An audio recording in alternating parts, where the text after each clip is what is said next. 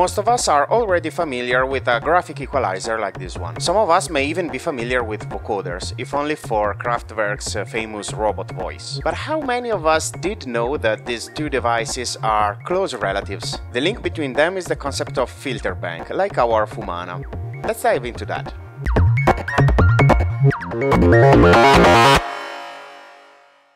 Let's start with filters. In its most abstract form, a filter is a circuit that takes an audio signal and removes some of its harmonic content. We can have a low-pass filter that removes the high frequencies, or we can have a high-pass filter that removes the low ones. We can also have filters that remove both the high and the low frequencies at the same time, and they are called band-pass filters. They are often built by placing a high and a low-pass filter in series, but that is not always the case. And there are also notch filters that remove the central part of the spectrum, and they are often built by placing a high-pass filter and a low-pass filter in parallel. Anyway, the point is that most filters allow us to control the point at which the signal ceases to pass, which is the cutoff frequency. But there is another filter design that does not involve a controllable cutoff frequency.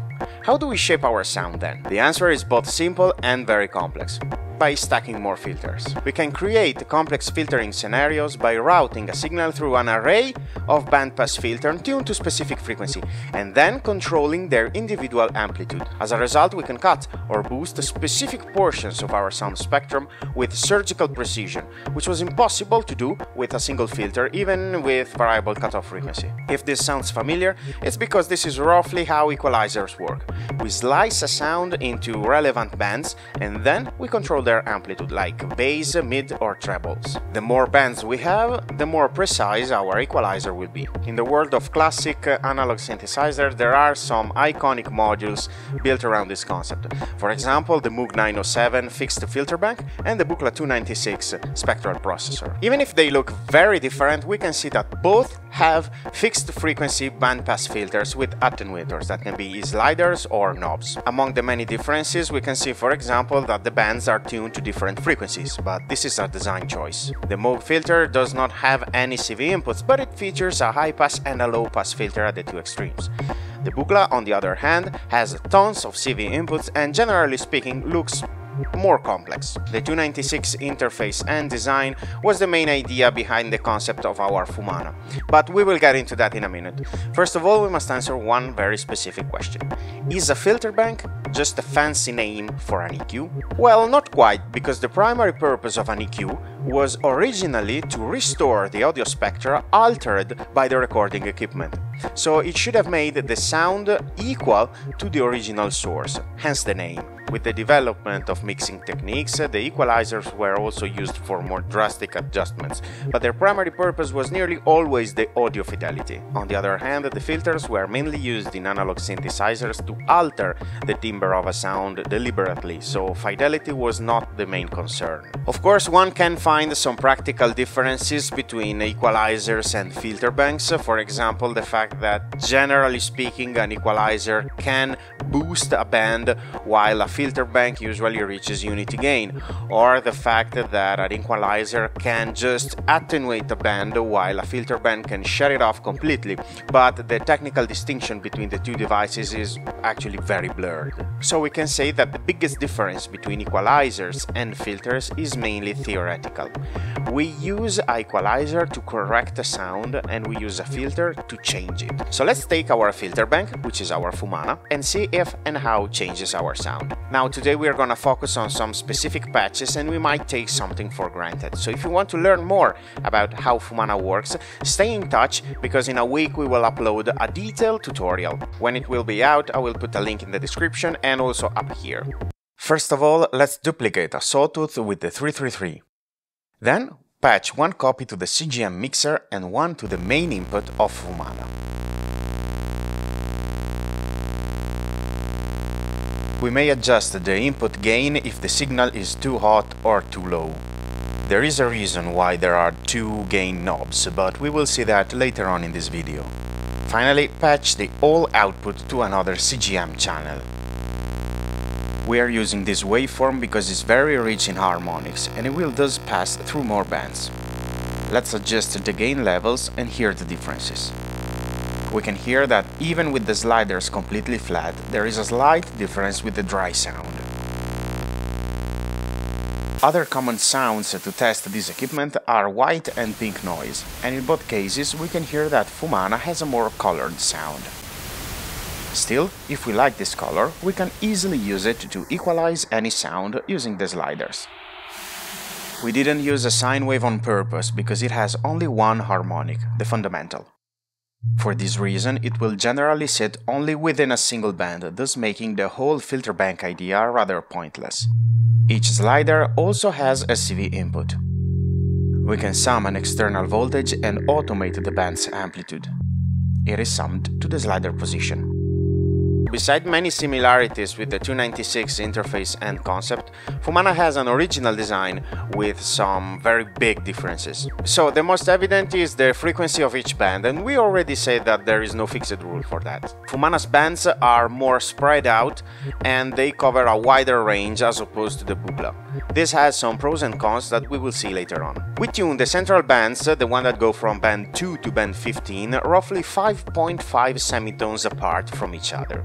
So why such an odd and apparently unmusical number? Because if they were tuned to a consonant interval like a fifth or an octave, every sound that by accident crosses that specific frequency would be overly emphasized as opposed to other sounds who don't, because the main purpose of a filter bank is to treat every sound equally. The frequency of band 1 and 16 depart from this rigid scheme, because we can say that we chose them by taste according to our best definition of sub-bass and upper end. Anyway, the Buchla 296 had three more clever features that caught our attention, which are the odd and even distinction, the program control section, and the spectral transferring function. We implemented some similar features on FUMANA, but as always we made some dramatic changes, so let's go through them one by one. First, odd and even. The Buchla 296 allowed you to split the 16 bands into two groups of 8, which were the odd and the even ones. You could have sent a signal to all the 16 bands and then used the two groups of 8 separately. Or you could have patched the two different sounds to the odd and even bands, blending them in the all output. Finally, you could just have routed two sounds through the two groups and used their independent outputs. This distinction is also on FUMANA, but with two differences. The inputs are semi-normal, so that if we patch only one cable, it will go through all the bands. If we want to route a sound differently across the odd and even distinction, we can use the two attenuators without the need to repatch the input cable. Then, we added an additional low-pass filter at 18 kHz to smoothen the all output, but we bypass it when we use the odd or even outputs, so that you can have even more options.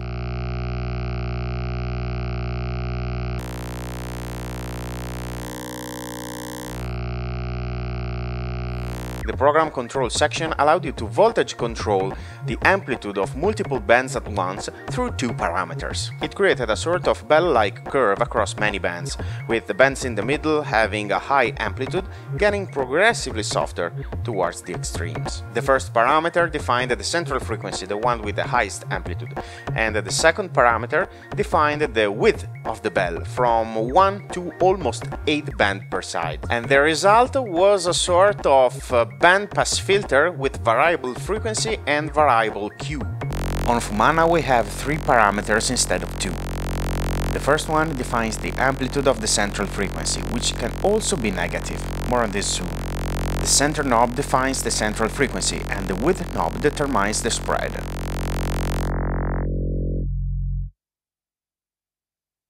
If we set all the faders to the lower position, we can have our fake bandpass filter with variable gain, cutoff frequency, and Q.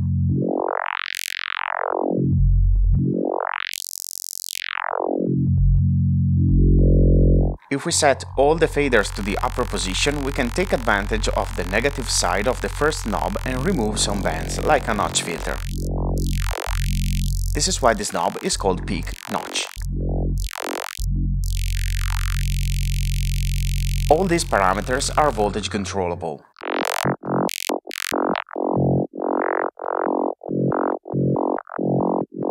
We also added another feature on FUMANA, which is the tilt function. It emphasizes the high end and attenuates the low end, or vice versa.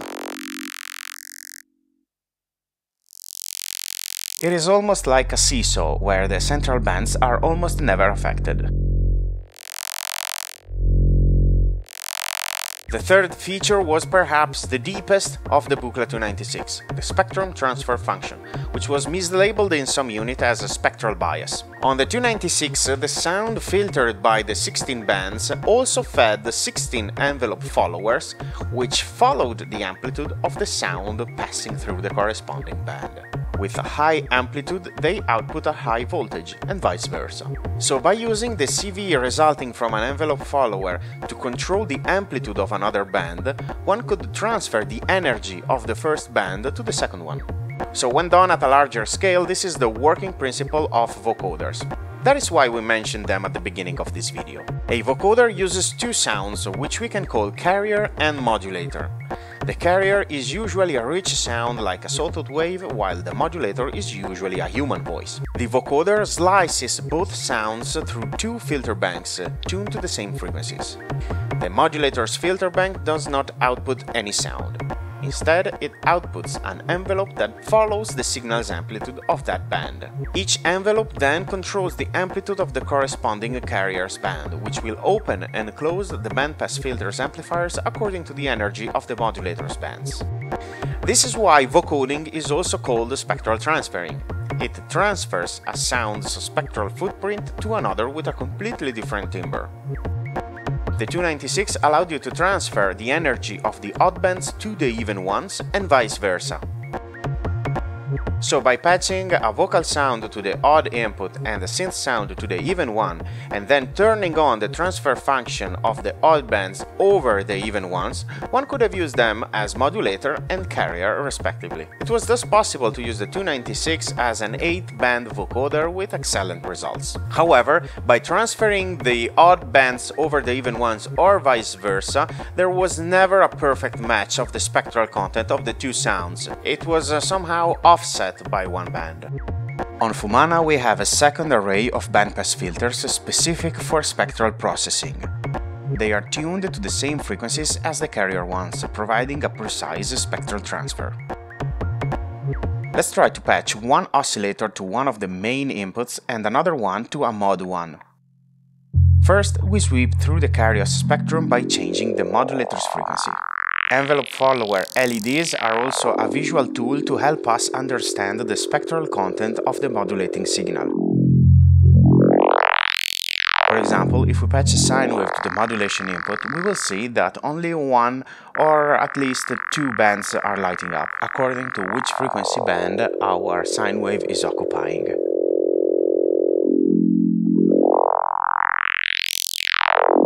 If you want to hear something like the classic Buchla 8-on-8 spectral transferring, you just need 8 patch cables. First, patch them to the envelope follower outputs and then reroute them to the desired bands, for example the odd over the even ones. Then, use the main and mod attenuators to remove the other side of the carrier and the modulator.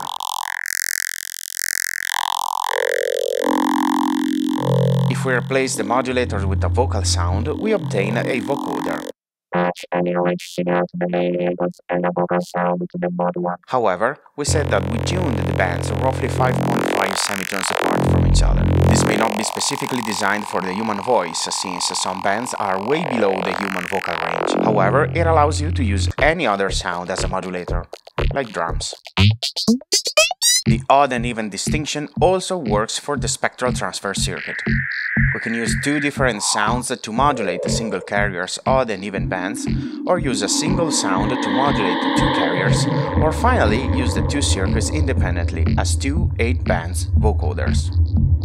And this is our introduction on filter banks and spectral transferring. If you want to learn more about FUMANA starting from the basics, we will upload a detailed hands-on tutorial next week. When it is out, I will link it here. I hope that this conversation was helpful and I'll see you next time.